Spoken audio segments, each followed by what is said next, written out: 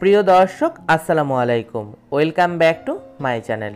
আজকে আপনাদের সঙ্গে শেয়ার করব প্রেসার কুকারে পারফেক্টভাবে কেক তৈরির রেসিপি। কেকটা তৈরি যেমনই সহজ আবার তেমনই কঠিন। আপনি যদি মেজারমেন্ট ঠিক না রাখেন, পারফেক্টভাবে মিক্সিংটা না করেন, তবে আপনার কেক কিন্তু কখনোই হবে না। আপনি যারই রেসিপি ফলো করেন না কেন, হুবহু তার মতো করে এক্স্যাক্টলি সেভাবেই করবেন, তাহলেই আপনার কেকটা পারফেক্ট হবে। কেক পারফেক্ট হওয়ার কয়েকটা টিপস অ্যান্ড ট্রিক্স আজকে আপনাদের সঙ্গে শেয়ার করব। চলুন তাহলে ভিডিওটি শুরু করা যাক। আর ভিডিওটি ভালো লাগলে আমার চ্যানেলটি তো অবশ্যই সাবস্ক্রাইব করে আমার পাশেই থাকবেন। আসুন তাহলে দেখা যাক কি কি লাগছে। প্রথমেই আমি একটা মিক্সিং বোল বসিয়ে নিয়েছি, এবার এর উপরে একটা চালনি দিয়ে দিচ্ছি। আর এটা হচ্ছে 1/3 কাপ, মানে 1 কাপের 3 ভাগের 1 ভাগ। এটা আপনি চায়ের কাপেও মাপতে পারেন। ঠিক এই কাপ থেকে আমি 2 কাপ পরিমাণ ময়দা নিয়ে নেব 2টা ডিমের জন্য, মানে প্রত্যেকটা ডিমের জন্য 1/3 কাপ ময়দা। আশা করি বিষয়টা বোঝাতে পেরেছি। এবার আমি এর মধ্যে বেকিং পাউডার দিয়ে দেব 1/2 চা চামচ পরিমাণ। আপনি যদি হিসাবটা ধরেন এভাবে, ঠিক একটা ডিমের জন্য আপনার বেকিং পাউডারটা ধরতে হবে 1/4 চা চামচ পরিমাণ। এবার এটাকে চেলে নিচ্ছি যাতে করে এর মধ্যে পারফেক্টলি এয়ার ক্রিয়েট হতে পারে। এবার এটাকে একটা সাইডে রেখে দিচ্ছি। এবার একটা মিক্সিং বোলের মধ্যে আমি রুম টেম্পারেচারে থাকা 2টা ডিম নিয়ে নেব। কোনোভাবেই ফ্রিজে ডিম ব্যবহার করা যাবে না, তাহলে কিন্তু আপনার কেক কখনোই পারফেক্ট হবে না। অন্তত 1 ঘন্টা আগে ফ্রিজ থেকে ডিমটাকে বের করে রাখতে হবে, তারপর কাজ শুরু করবেন। এবার আজকের ফ্যাটানোর কাজটা আমি একটা ডাল ঘাটনির সাহায্যে করব। ডাল ঘাটনি দিয়ে কিন্তু খুবই দ্রুত আর খুবই ভালো মানের ফ্যাটানো যায়। এখন এভাবে করে যেভাবে আমরা ডাল ঘুটি, ঠিক সেভাবে এটাকে যদি আমরা ঘোরাই অনবরত, 3 থেকে 4 মিনিটের মধ্যে এটা একদম রেডি হয়ে যাবে। কোনো ক্রমেই ব্লেন্ডার ইউজ করতে যাবেন না, তাহলেও কিন্তু কেক পারফেক্ট হয় না। এবার এটাকে ততক্ষণ বিট করে নেব যতক্ষণ পর্যন্ত না এটা একটু এভাবে সাদা হয়ে আসে। এবার আমি এর মধ্যে 1/4 কাপ পরিমাণ তেল দিয়ে দিলাম, মানে 1 কাপের 4 ভাগের 1 ভাগ। এই তেলটা 2টা ডিমের জন্য যথেষ্ট। এবার দিয়ে দেব এখানে ভ্যানিলা এসেন্স। আপনারা চাইলে এলাচের গুঁড়া ব্যবহার করতে পারেন। আমি এখানে এই ভ্যানিলা এসেন্সটা ব্যবহার করছি 1/2 চা চামচ পরিমাণ। এটা অনেক বেশি স্ট্রং ফ্লেভারের, তাই খুব বেশি এটা ব্যবহার করলাম না। এবার খুব ভালোভাবে একটু আলতো হাতে মিশিয়ে নিব। আপনারা এটা দেখে বুঝতে পারছেন ডিমের কালার কিন্তু একদমই চেঞ্জ হয়ে সাদা হয়ে গেছে। এবার সেই চালনি আমি আবারও বসিয়ে দিয়েছি এবং চেলে রাখা ময়দা থেকে 1 চামচ করে দিব, আর এটাকে আলতো হাতে এভাবে চেলে মিশিয়ে নিব।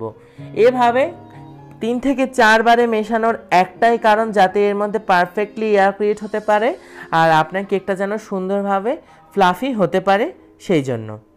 এবার সুন্দরভাবে এটাকে মিশিয়ে নিতে হবে। 3 থেকে 4 বার একটু সময় লাগিয়ে মেশাতে হবে, তাড়াহুড়া করার কোনোই দরকার নেই। ঠান্ডা মাথায় কেক বানাতে নেবেন, তা না হলে কিন্তু কেক তৈরি হবে না। এবার আলতো হাতে এটাকে ঘুরিয়ে ফিরিয়ে সুন্দর করে তৈরি করে নিতে হবে। এবার এর মধ্যে আমি 1 টেবিল চামচ গুঁড়া দুধ ব্যবহার করব। আমি এখানে কোনো লিকুইড দুধ ব্যবহার করছি না। সাথে দিয়ে দিব সামান্য একটু লবণ। আপনারা চাইলে 2-3 টেবিল চামচ লিকুইড দুধ ব্যবহার করতে পারেন, তবে আমি পার্সোনালি লিকুইড দুধ ব্যবহার করাটা রেকমেন্ড করব না। এবার সব কিছুকে খুব ভালোভাবে এভাবে মিশিয়ে নিব। এবার চলে আসি মোল্ডের কথায়। এই ধরনের চা তৈরি করার সসপ্যান তো সবার বাসায় কম বেশি আছে, আর এ ধরনের কেক টিন কিন্তু অনায়াসই মার্কেটে কিনতে পাওয়া যায়, 50 থেকে 60 টাকা করে নেয়। এই দুইটার যদি কোনোটাই আপনার কাছে না থাকে, তাহলে আপনি এ ধরনের একটা স্টিলের টিফিন ক্যারিয়ারে বাটি ইউজ করতে পারেন। এটা তো সবার বাসায় নিশ্চয়ই আছে।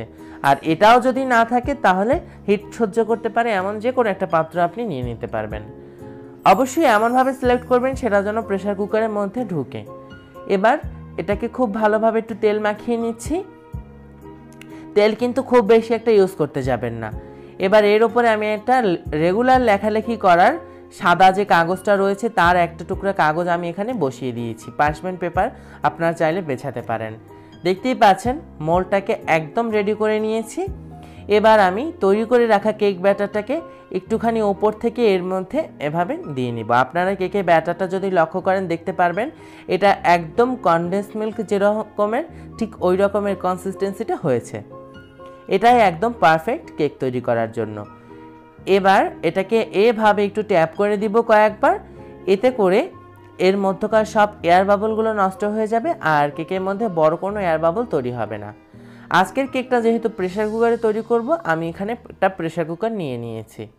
এর মধ্যে একটা পুরনো স্টিলের বাটি বসিয়ে দিলাম। আপনারা চাইলে স্ট্যান্ড ব্যবহার করতে পারেন। আমার বাসার স্ট্যান্ডগুলো কুকারে ঢুকছিল না, তাই আমি স্টিলের বাটিটাকে ইউজ করলাম। প্রেসার কুকারের ঢাকনার গ্যাসকেটটা অবশ্যই খুলে নেবেন, তা না হলে কিন্তু হবে না।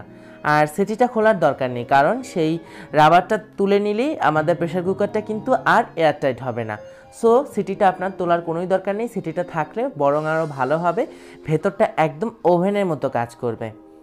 আর এখন এটাকে আমি চুলায় বসিয়ে প্রিহিট করে নিব। যেহেতু প্রেসার কুকারটা এমনিতেই হেভি বটম, তাই আর এখানে এক্সট্রা কোনো ধরনের বালু বা লবণ দেওয়ার দরকার পড়েনি। এবার ঢাকনাটাকে তুলে নিয়ে প্রিহিট করার পর এটাকে আলতো হাতে এখানে বসিয়ে দিতে হবে। খুবই সাবধানে করবেন, একটু এদিক সেদিকেই কিন্তু হাতে ছ্যাঁকা লাগতে পারে। এটাকে আমি প্রিহিট করেছিলাম হাই হিটে 2 থেকে 3 মিনিটের জন্য।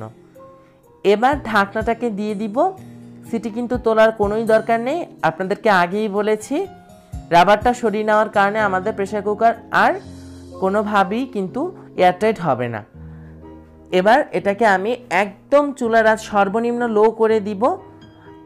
আপনারা খেয়াল রাখবেন যেন পুরো বার্নারটা যেন জ্বলে, কিন্তু একদম লো হিটে। আপনারা নিশ্চয়ই দেখেই বুঝতে পারছেন। আর এটাকে এভাবেই ছেড়ে দেব পুরো 30 মিনিটের জন্য। ফিরে আসছি 30 মিনিট পর। কেকটা আমার 25 মিনিটই ডান হয়ে গেছে। আমি একবার একটু খুলে দেখে নিয়েছিলাম, আর কেকটা দেখুন একদম পারফেক্টভাবে ফুলে উঠেছে। এবার আমি একটা কাঠি দিয়ে কেকটাকে একটু চেক করে নিচ্ছি। দেখুন কাঠিটা একদম ক্লিন বের হয়েছে, তার মানে আমার কেকটা একদমই রেডি হয়ে গেছে। কেকটার সাইডের সাথে সাথে ওপরেও কিন্তু কালার একটু একটু চলে এসেছে। এটার একটাই কারণ, প্রেসার কুকারের সিটিটা না খুললে প্রেসার কুকারটা অনেকটাই ওভেনের মতো কাজ করে। এবার এটাকে এই বন্ধ প্রেসার কুকারে আরও 5 মিনিট রেখে দিব। তারপর নামিয়ে একটা সুতির কাপড় দিয়ে এটাকে র্যাপ করে দিব এবং ঠান্ডা করে নিব, যতক্ষণ না পর্যন্ত এটা একদম টোটালি ঠান্ডা হয়ে যাচ্ছে।